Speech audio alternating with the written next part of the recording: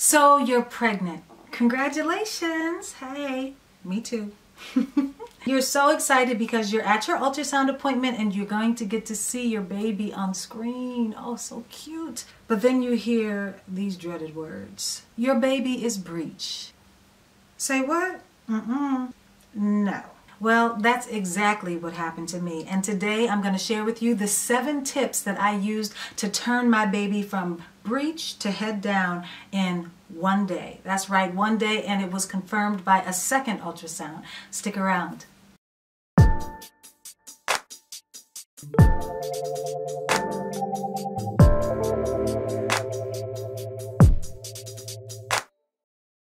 Hey, it's Timotha Lanae, indie artist, songwriter, producer, wife, and soon-to-be mom.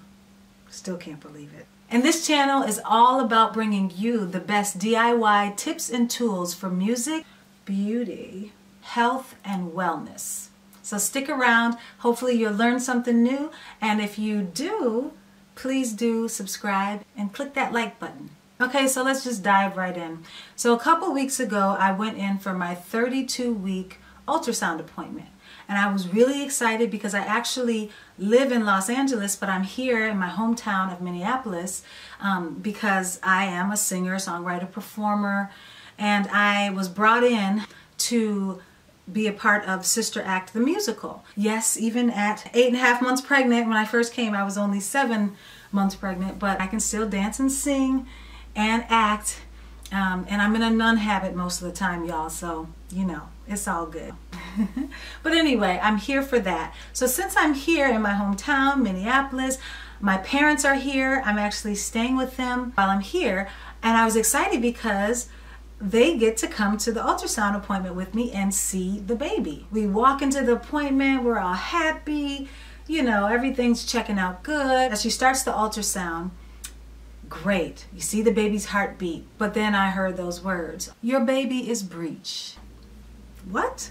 I had had 2 previous ultrasounds earlier on in my pregnancy and my baby was always head down, so this really surprised me and concerned me because when I think breech, I automatically think C-section, and ain't nobody got time for that. Okay, I'm trying to get back up and perform very quickly after my pregnancy. So I was concerned, but obviously I want what's best for the baby. So I immediately started thinking in my mind, since I like to try to do natural things, I started thinking, okay, what are some tips that I've seen? So tip number 1, yoga ball. On the yoga ball, there's these exercises that you can do to open up your pelvis. So I was like, okay, I don't have a yoga ball here in Minneapolis with me. So as soon as we left, I'm like, hey, Mom and Dad, can we go by Walmart and pick me up a yoga ball, please? I got a yoga ball. Wait, let me show you. Where is it? Ooh, okay, 1 second. Okay, we went by Walmart, and got a yoga ball. $7.98. This here, I don't know if you all can see that, but $7.98 Athletic Works yoga ball. So you're basically moving in a circular motion on the ball with your legs open, and you're just trying to encourage the baby to kind of turn and flip. You don't want to do too much up here, you know. You know, the snake movements, but you want that down in your hips. And you're just doing, so you do 10 times in one direction, 10 times in the other direction. Do it 3 times a day. Just 10 each side, each rotation to the right, then rotation to the left. But I just kind of sat on the ball and just did my work from the ball. If I was editing music or, you know, answering emails, whatever I was doing, I was just doing it on the ball. Plus, this thing is so comfortable. Like when I sat on it, it just relieved all the pressure that my belly is putting on my spine, and it just took a lot of the pressure away. So that's tip number 1, yoga ball exercises. Also good for your back, relieves pain and strain. Tip number 2, to flip your baby, ice pack.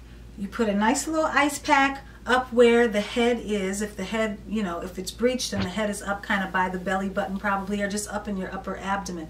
So you put an ice pack there, and then a warm pack down below where you want the baby to go. So you're basically causing a little discomfort for baby, just a little bit of discomfort for baby, so that the baby will actually flip. Just make sure that you have something between the ice and your skin so that you know, you're not damaging your skin. But I just put the ice pack like over a t-shirt, you know, that's what I did, and I had it wrapped in a paper towel. But I put an ice pack up there where I could feel the hardness of the baby's head, and then I put heating pad, I put that down underneath my abdomen, and that really helped. I think that really helped flip the baby because I felt her kind of start moving.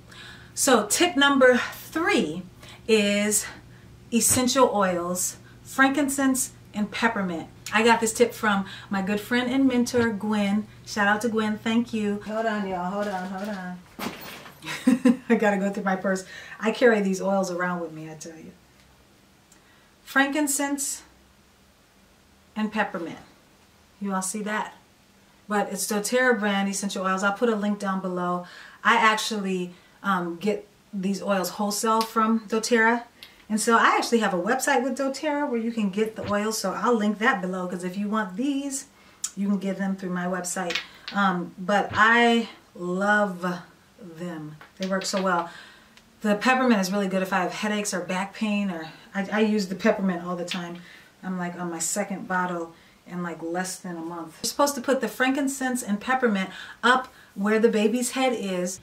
For some reason, even though I love both of those, babies don't like the smell of that, so it said. Don't put it down below because we want the baby to go there, but since the baby doesn't like that smell, put the peppermint and frankincense up by where the baby's head is, and that should help to flip the baby. Tip number 4, inverted hip raise. Okay, so this one, you want to make sure that you do not eat or drink anything too close to when you're doing this, because we already have this whole heartburn, acid reflux situation because our digestive system is being pushed on by the baby. Well, this just adds to that because you're actually raising your hips up. Just stacked up a lot of pillows and blankets, and then I lifted my hips up. So you want to be at an incline like this, and your head is like this. You know, it's really uncomfortable, and obviously you don't want to have eaten a lot because that's going to push back up and cause acid reflux, which we already struggle with. So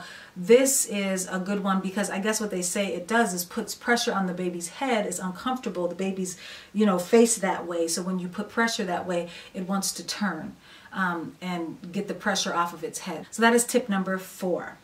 Okay, tip number 5, I like to call light at the end of the tunnel. And yes, don't we want that, ladies, especially in our 3rd trimester.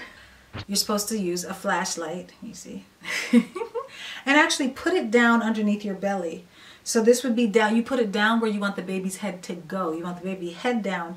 So you put the light, you just put the light literally up against your skin down there. And the baby, you know, at this stage can really sense light and sound and things like that. So the baby will tend to instinctually turn towards the light.